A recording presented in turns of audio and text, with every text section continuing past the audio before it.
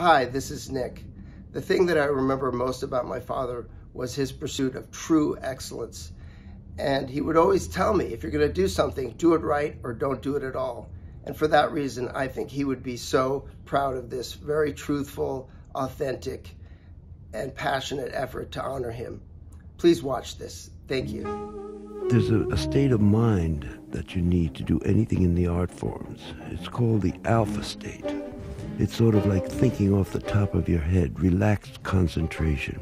And when you can't get that naturally, you might resort to alcohol, drugs, anything that will give you a chance to get into alpha. Okay, we've got some good stuff now coming up for you. Most talented jazz saxophonist has ever played that instrument. Someone who added an extra dimension to the sound of the tenor saxophone in jazz. One of the all-time saxophone greats. But here is the great tenor saxophone virtuoso, Stan Getz.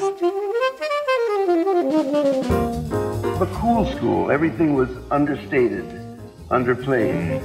I found the saxophone he played, I found the right mouthpiece that he played, I put the right reeds on. You can't sound like him because you just can't. He was a jazz player with the melodic sense that drew people in.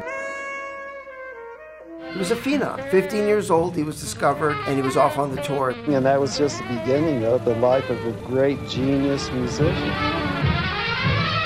Dan and I still, so many years later, only had eyes for each other. I was intrigued by the bossa nova in the first place, but Stan never wanted to make any of these records. Blame it on the bossa nova. Stan did not have a thought of going to the Grammys. It was just the opposite of the person that he wanted to be seen as. I have distinct memories of walking to the school bus in the morning. He had broken the trophies and stabbed them in the lawn. And we walked past them, my sister and I, just bewildered as to what that was about. He had an adoring family, he had a successful life, but the addiction was stronger. You have to be a little bit crazy and also a little bit intelligent.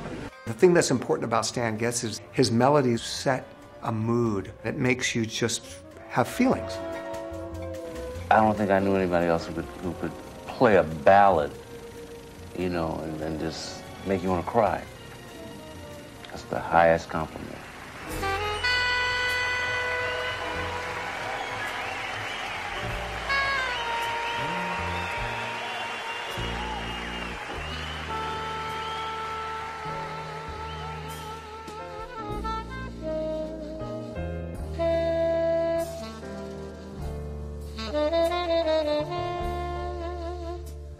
Hi, I'm Art Brown, a producer of Chasing Alpha.